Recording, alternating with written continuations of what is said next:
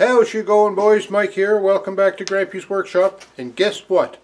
We're going to boil some sap today. Finally. Yeah, it's been a long old haul, but anyways, we're going to boil some sap. Yesterday I was out and I got about, I don't know, 11 liters of sap. And altogether that makes about, I figured around pretty near 39 liters. I'd like to have 40 to start, but there's probably going to be some more sap on the trees today if I get out this afternoon to pick it up. But anyways, we have enough to start. So I'm going to go out and I'm going to gear up the sugar shack, set it all up and get ready to start boiling. And I'll take you along and you can watch. Look at those big, I don't know whether you can see them, flakes. Big as cornflakes coming down right now. Big snow, little snow though. That's what they say.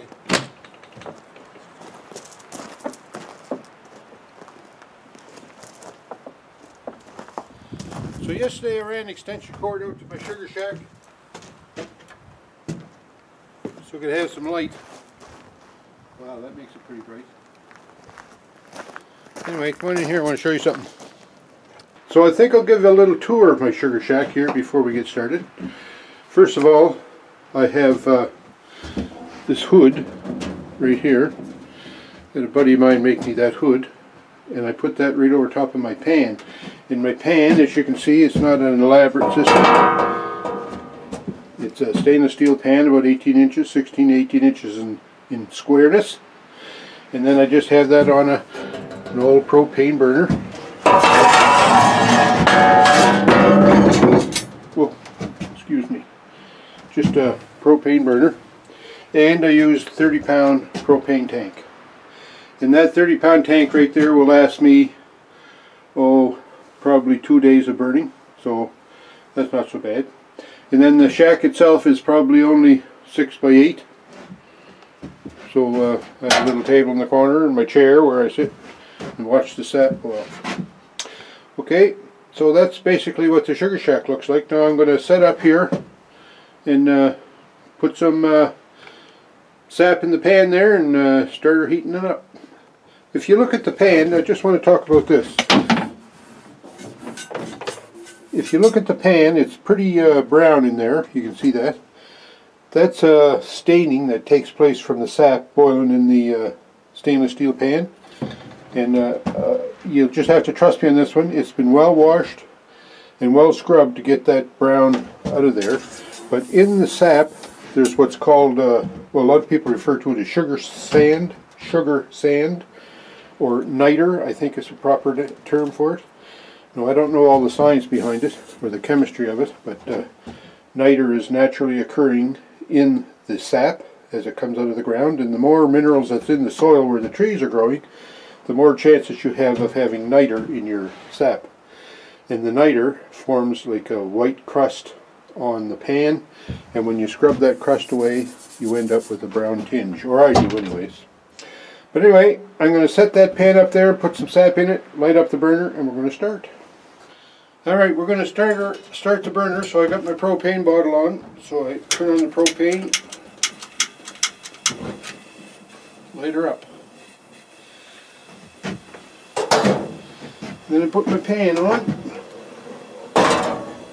just like that. Line her up under the hood here, and then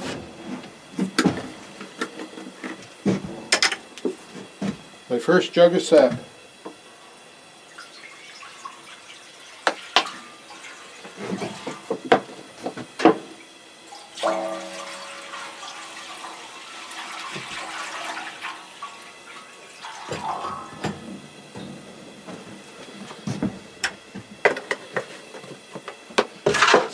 The first 4 liters of sap in the pan for 2019. Rock on, George. Now, this is not my first rodeo, right? So I have this little stick. In this, this is the finishing pan stick. Here's my measuring tool. Pretty impressive, eh? It's just a piece of round stock. And I've got a couple of notches on it here at the bottom. So those are measurements, so I put them in the pan like that. And this first notch is 4 liters in the pan, second notch is 8 liters. So I like to put 8 liters in the pan and maintain the level in the pan between 4 and 8 liters. So I'm going to put another 4 liters in.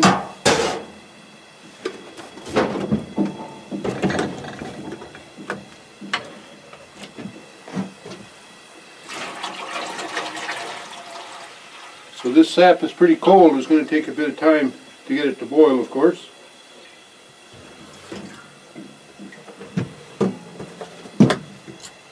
But we've got lots of time. So I checked my measurement.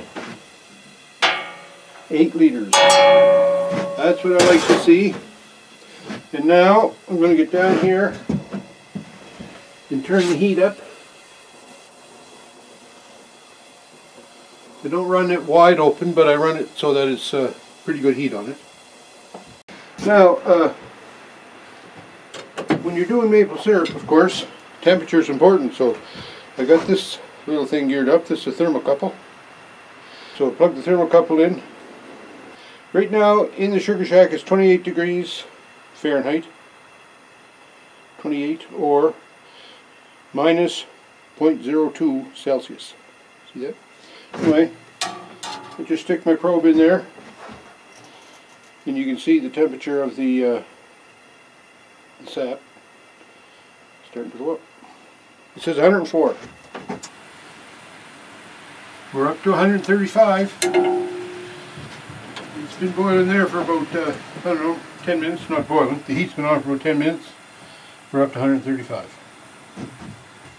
So, one of the important things about boiling sap is that you don't, once you get the sap boiling, you don't like to kill the boil, because when you kill the boil and then start it boil again, that's when these niters start to show their ugly face, and that makes the syrup kind of cloudy at the bottom and whatnot after a while if it sits.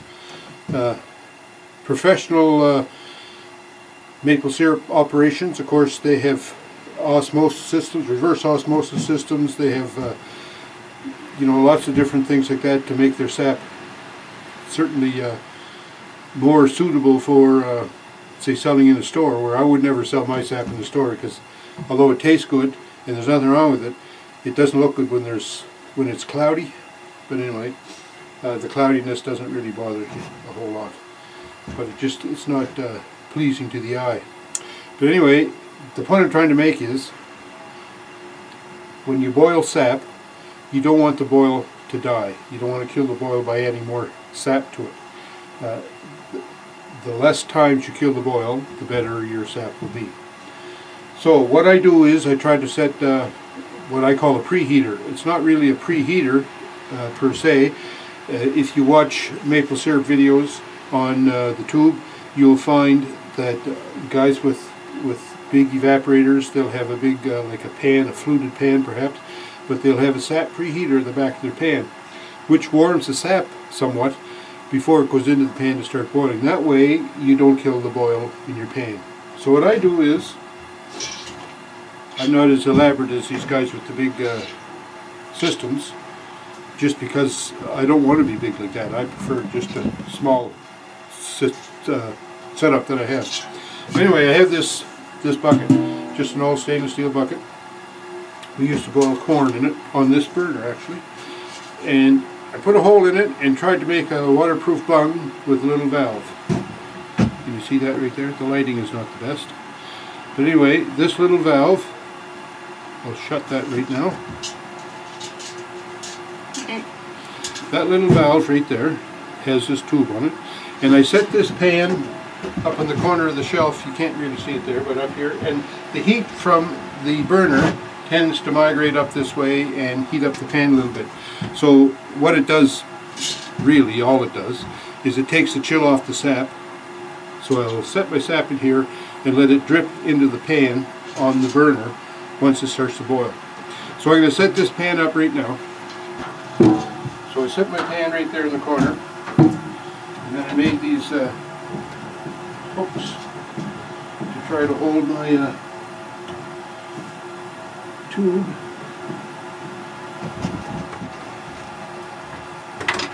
And then I fill my pan, my pot.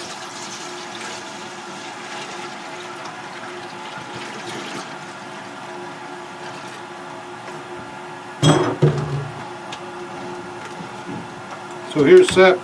I had this sap sitting outside all night, and it didn't get down below 0 last night, although it's shown below 0 this morning. But most all the ice is melting under it.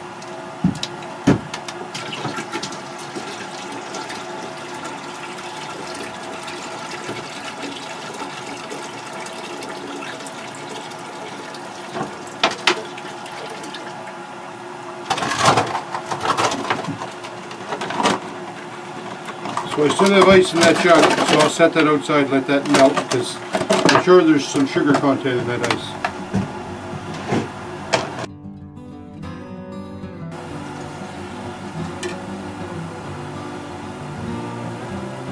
Underneath, I'm just going to go by the old-fashioned method of I measure the temperature.